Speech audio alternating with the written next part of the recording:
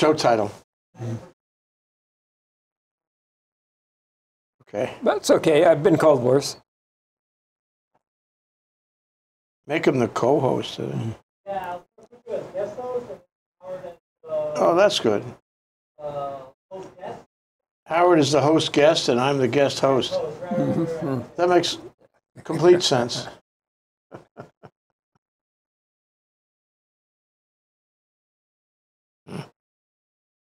Did you have a nice weekend? Yeah. Why don't you take some of those pens out of your pocket because they reflect the light? Oh, here, I can bury this one. How's that?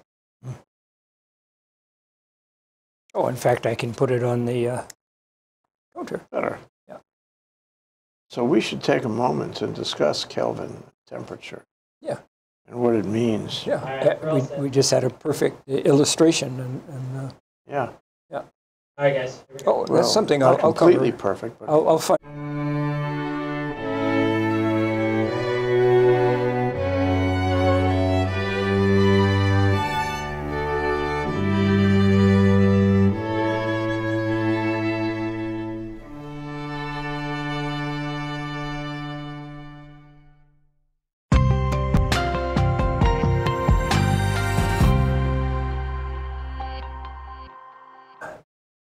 Code Green. Here we are at the 3 o'clock block on a given Monday. And guess what? I'm the guest host, and Howard Wiig is the host guest. Welcome to your show, Howard. It's a great pleasure. Thanks for having me. And you are going to talk today about LEDs, elegant workhorses. And I guess your tagline is LEDs can do anything efficiently. But you know, also, I just want to say that we have seen some great technological advances on LEDs. That's why they're better now than they ever were. You sound like you know about Moore's Law. Light-emitting diode. Light-emitting diodes. What could that mean in English? That could mean that instead of having your standard light bulb, the incandescent just had filaments in it, tungsten filaments, and you poured so much electricity in there, it created a lot of heat. And the light you were seeing was not much different from a fireplace light.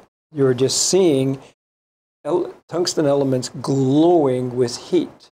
In fact, the Latin word for white heat is incandescer. That's deceptive in our time, though, because today we're talking about LEDs. We're talking not about LEDs. incandescera. Incandescer. Desera. Yeah. So okay, so you know what I get about this is, and we use them here. In fact, you and I had an in-depth discussion of LEDs here in our studio a minute ago. We're looking beautiful because of LEDs right now. Yeah. Well, life is made better by LEDs for sure. Heavens I to mean, Betsy, the human psyche is like dependent on light, and it goes way back to. It works. Other animals like light too. Okay, well, you know, in the daytime you feel this way, in a storm you feel that way. If it got dark right now outside, you'd feel a certain way. I mean, it depended on good light, and we can emulate that light with LEDs more than incandescera, right? Incandescer, yes. Okay, so what we have is that with LEDs today, and I want to distinguish them from LEDs in the past.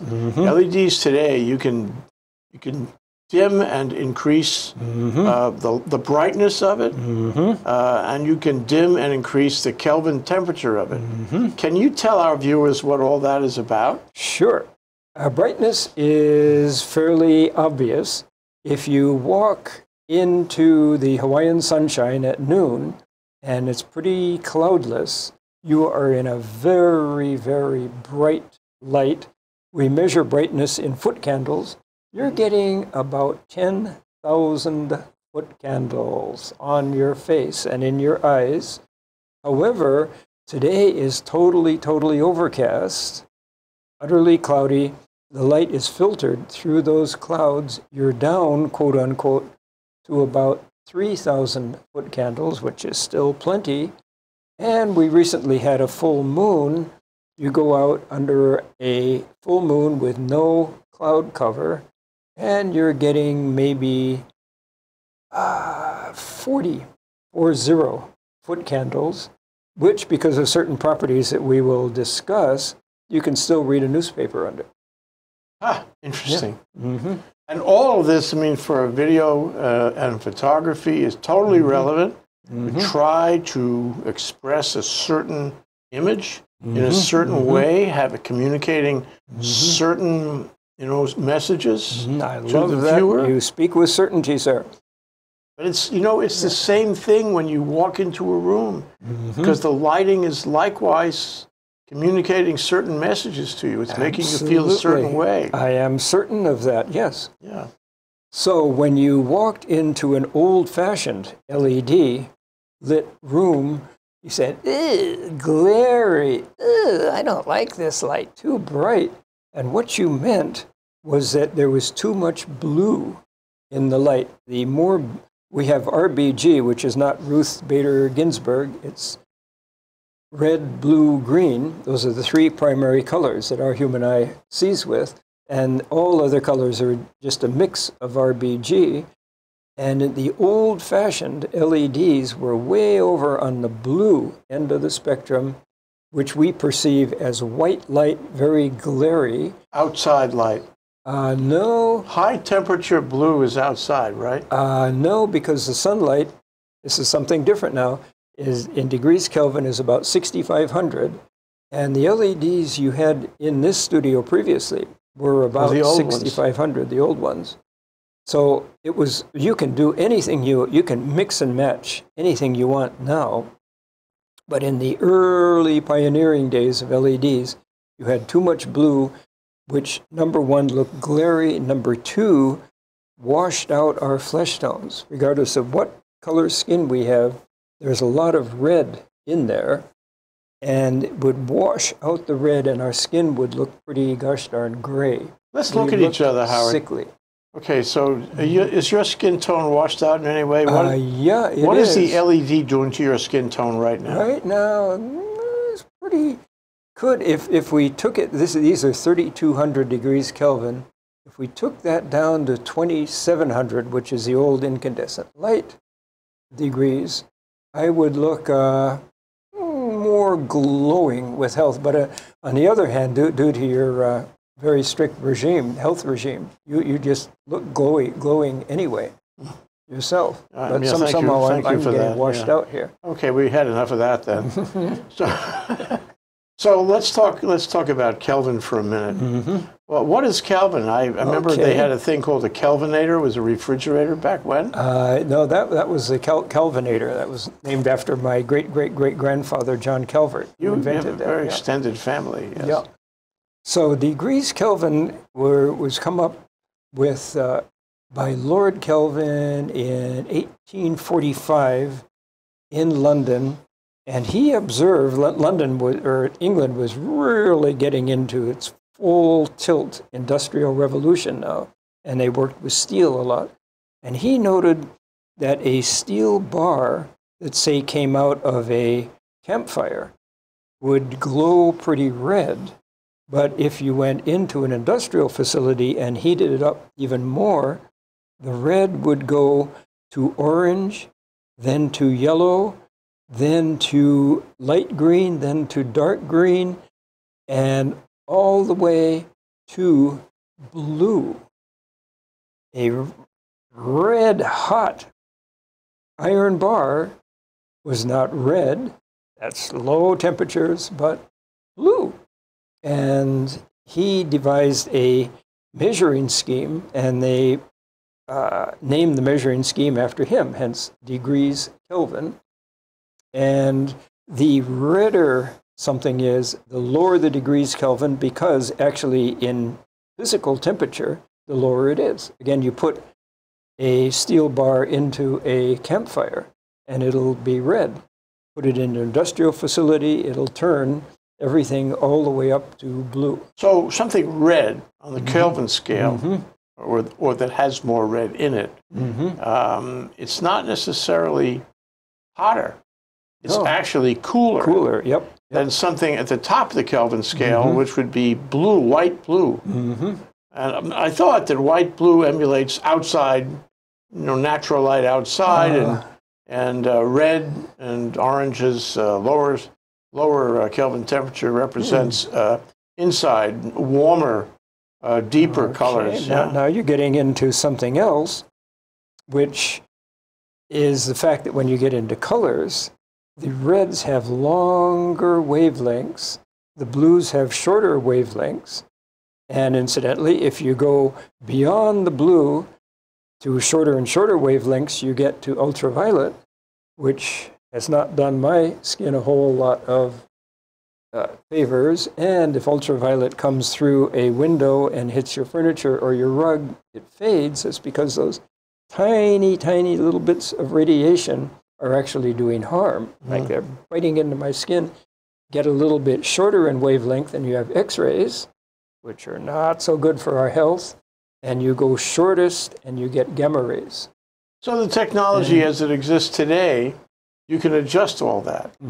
Just down to a fine tune, Mix and match with the RBG, anything you want with the LEDs. That's one of their great virtues.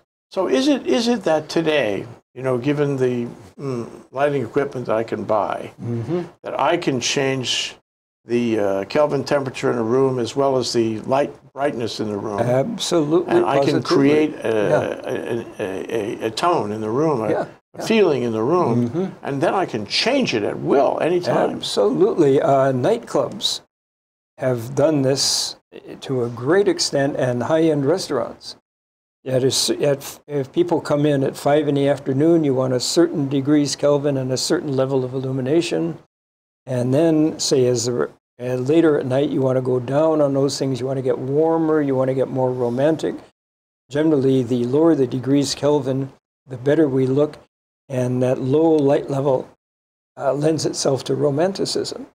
On the other hand, if you want people to be really bright and really alert, then you put a lot of blue into your light.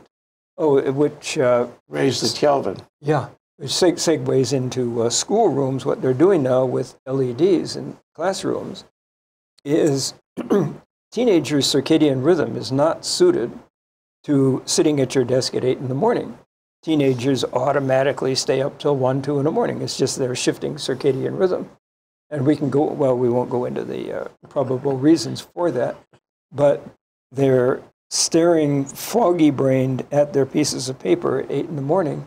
Therefore, you tune the classroom lighting to a lot of blue. It alerts them. They do better work then. Yeah. No, their productivity goes up, their alertness goes up, everything goes up. And then if you, on the other hand, if you have hyperactive kindergartners, they're running all over the place, you dial down, till the light is emanating a soft, warm glow, and the kids calm down. Slow them down. Yeah. Make them more romantic, too. Yeah.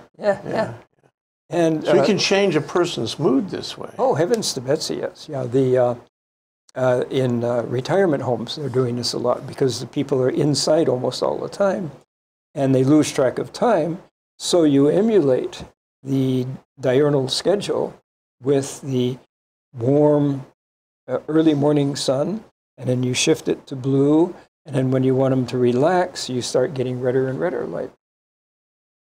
You know, we have the ability to do that electronically too, and it's all programmable. Yeah, and Rob McLean is on the vMix switching machine now, and I wonder if he could demonstrate to us going into this break. We're about to take a break. How we really get warm and romantic. Can you do that, Rob? Make it happen to me.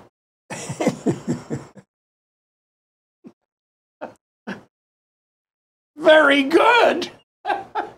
Now we'll take a break. Yeah. Oh my God, we haven't gotten started yet though, but we'll get there. Oh, you're going to get it too, Howard. Yeah. Look even better. Yeah. See what we can do here at ThinkTech. Yeah. Aloha, I'm Stan Osterman, a host here on ThinkTech Hawaii, a digital media company serving the people of Hawaii. We provide a video platform for citizen journalists to raise public awareness here on the island. We are a Hawaii nonprofit that depends on the generosity of its supporters to keep on going. We'd be grateful if you go to thinktechhawaii.com and make a donation to support us now. Mahalo.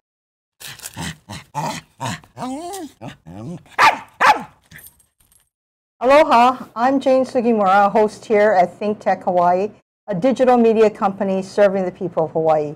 We provide a video platform for citizen journalists to raise public awareness in Hawaii. We are a Hawaii nonprofit that depends on the generosity of its supporters to keep on going. We'd be grateful if you go to thinktechhawaii.com and make a donation to support us now. Thank you so much.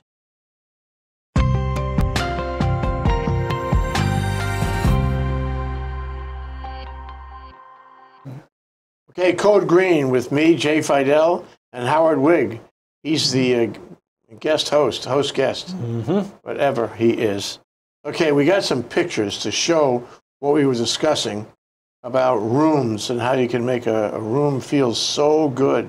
And that means all rooms. So LEDs are really, God, they have a huge effect on our lives.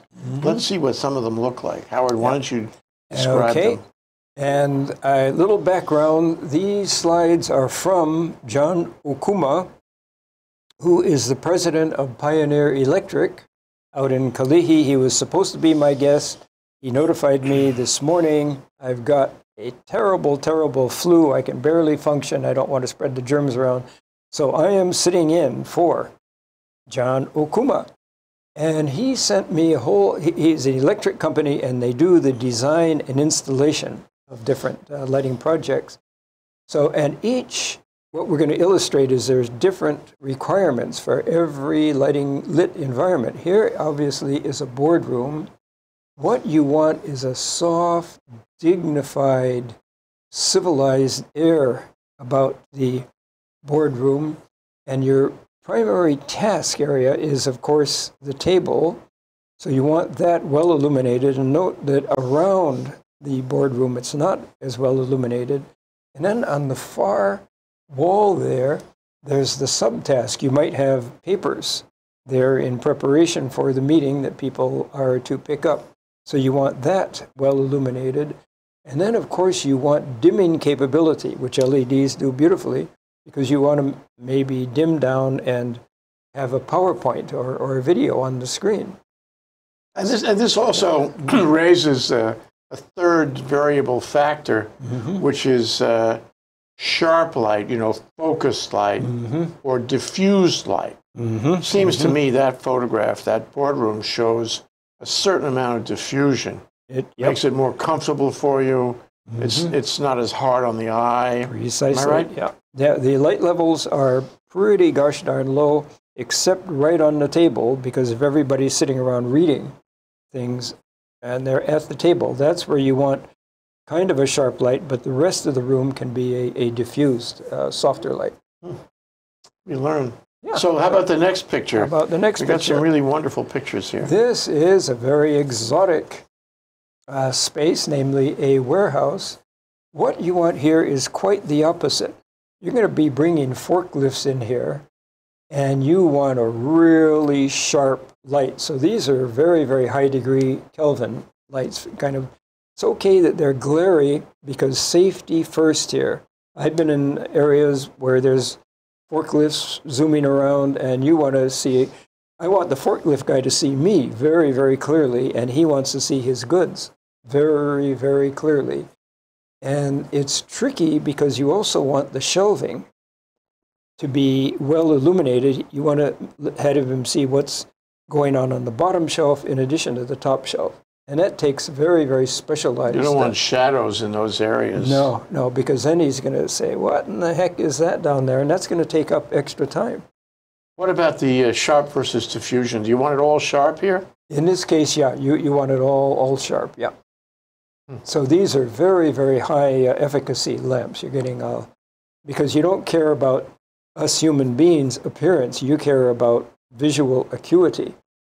So you can dial up the blue in the light. The more blue is in the light, the higher the luminous efficacy. That's a good phrase for you. And the acuity, yeah. And meaning the lights give off a lot of miles per gallon. So that's, yeah. It would be harder to get around with the forklift and all that in a space like this if you lowered the brightness, if you increased the diffusion, And if you, of course, if you lowered the temperature, it would be romantic, but not efficient. Yes, you're getting it. You're getting it. Very good. Maybe even a little dangerous, actually. A little dangerous. I don't want to argue with a forklift. Yeah. That'll be on the final exam. Okay, what about our next picture? Excellent. Okay, here's another exotic application. This has to do with outdoor light. And number one, you want to be taking advantage of what's called the spill light. You see the bay area there where the trucks pull in and out. You want a lot of light there because you want the truck driver and whoever else is working there to see exactly what they're doing. And this is another high degrees Kelvin application, by the way. And then you want as much of the light that's in there to spill out to the exterior, because this looks pretty placid right now, but imagine there's trucks going in and out all the time. At night, you want them to be able to see one another really, really clearly. At two trucks colliding, that's some wasted money there. Yeah. And what about the shadow on this side of the truck? Yeah. I mean, that's not optimal. Ideally, you would have some other lights behind the truck, just to the right of the truck, that would brighten up that shadow. We're going to hire you as a lighting consultant pretty quickly here, because what I would have done differently, two things with these outdoor fixtures that you see, is number one, I would have raised them way up to what's called high bay applications. And the higher the light and the stronger coming down, the more uniform is the light, and you don't create shadows like that. Number two objection to these outdoor lights is that some of the light is going up. You do not want to go up. We have a bunch of astronomy facilities on Mauna Kea. They do not like uplight. And especially because it bounces down again? It diffuses upwards. And there's something called the Rayleigh scattering effect, which we can go into at some other time. So you'd have a reflector over the light. Yeah. Reflect it down. And you can build that into the LED luminaires, the housing for the LEDs. You can get it all down. We're putting new street lights up for both the city and the state. And one of the specifications is full cutoff. No uplight, no side light, all down light. And that certainly increases the efficacy also, because you have no use for light going up there. You want it all down. Before we leave that photo, why don't we go back to it for just a moment? You know, it strikes me from this photo that those lights actually bring up the general illumination of the area. Almost like this scene is happening at sunset, or even just after sunset, maybe. Yep. This makes it look like the daytime. Well, here's another lighting design application: uniformity. Ideally, you want the amount of light that's hitting your task. In this case, your task is actually the pavement. You want it to be exactly uniform. 15-foot candles here, 15-foot candles over there. And it's almost impossible to design artificial lighting like that, but the better uniformity you have, the greater and the more it looks like sunlight. And the safer it is. Our eyes don't have to adjust up and down to dim light, bright light, dim light, bright light. Yeah, so that's a very acute observation. Strikes me this, though, in the 21st century here in 2019, I would have a little panel inside that building, about, a foot by a foot maybe, and I would have, or maybe just on a computer screen, and I would be able to set that light in a way that achieves a certain result. And I wouldn't be talking necessarily about Kelvin or about brightness. It would say, make me comfortable for trucks coming and going, something like that, and push a button, and now everything is adjusted automatically. Is this happening? Those are called controls. And the easiest, simplest control is something we're familiar with, namely motion sensors. In this case, say at 7 in the evening, you might have trucks coming and going like mad, so you want a high level of illumination. say at 9, things are slowing way, way, way, way down. By 10, this area is off. Therefore, you can have maybe a couple little emergency lights here and there, and everything is dark until motion is detected. What is somebody doing there after 10 at night when they shouldn't be there? The security is alerted, and you can see it on the cameras. Hey, why is that light coming on? It's an alarm system. Yeah. Or if the police are coming by and they know that it should be dark after 10, why is that up there? Well, that's great that this is happening. Controls are better, better, better, and cheaper than they were now. And save money, because if you're not using as much light at a time when you know it's quiet in the lot, you're actually saving money on electricity. The most efficient setting for a light is off. This is definitely going to be on the final exam. But you know what I hear you say though is that LEDs. If we didn't mention it, LEDs like in our studio here, there's no temperature at all. I mean, no physical temperature. They're not quite true. There's a teeny little bit of temperature. They're not hot. Yeah. They're almost cool. Yeah. And so it's not uncomfortable in any way. And then I ask you, what is the implications for your air conditioning load? Minimal. Minimal. You can crank down your air conditioning. Right. That's another advantage to LEDs. So I'm using less electricity, and I'm using less air conditioning. Precisely. This is very valuable. And you're comfortable, and you look good. And it, yeah, that too. You too. Yeah. Now, if I was using incandescent, what was it? Incandescera, it would be way warmer. Yeah, if we had this much illumination, we would be sweating. Yeah, we would. And the air conditioning would be cranked to the max and still not doing the job. We'd still feel that radiant heat. Okay, pick a last video, a last photo. Okay, we Howard. need another slide, please. Aesthetics also. This is obviously a residence. And this lighting has two purposes. Number one, if you're entertaining at night, this is obviously a very good area for people congregating. You can have your barbecue, your cooler and everything be very nicely illuminated. Number two, well, you want safety also. People are wandering around on these paths. You don't want them stumbling over anything. And number three, security. Again, I go back to motion sensors. If at night you can turn everything totally off until there's a motion of something. And the disadvantage here is that it could be a dog or a cat. I have cats at my house. We have motion sensors, and light goes on. Oh yeah, there's Walter, the cat, out there. Yeah. Well, you have to, make the sensor work en masse, right? You can do that with alarm systems. Likewise, you can do that you can with say lights. only volumes greater than X, and pick out a kid. It has to be bigger than a kid. Yeah. So Walter could walk all around and not trigger anything. Yeah. I really hate to say this because I've enjoyed the show a lot, Howard, but we're out of time. And before I offer you the opportunity to leave a host message, or maybe a guest host message with them, I just want to say that this discussion has been, more than anything, it has been enlightening. How about illuminating?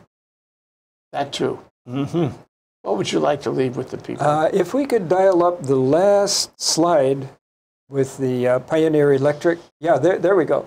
Thanks to Jon Okuma, who couldn't make it, of Pioneer Electric. And we haven't seen all the slides, but whatever he does, whatever application it is, he did a really good job in terms of safety, efficiency, and matching the lighting to that particular task.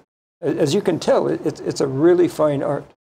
Yes, it is. And it's great to have these possibilities available for us. They change the quality of our life.